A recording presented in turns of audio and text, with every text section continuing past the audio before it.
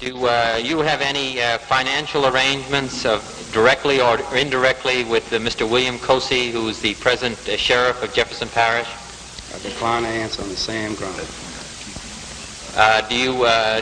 Have there been any arrangements that have been made between you and the sheriff and any other officials of government to keep unionization out of Jefferson Parish? I decline to answer on the same ground. Now, according to the information that we have, you are an associate of Mr. Frank Costello, is that right? I decline to answer on the ground of mere intent incriminating.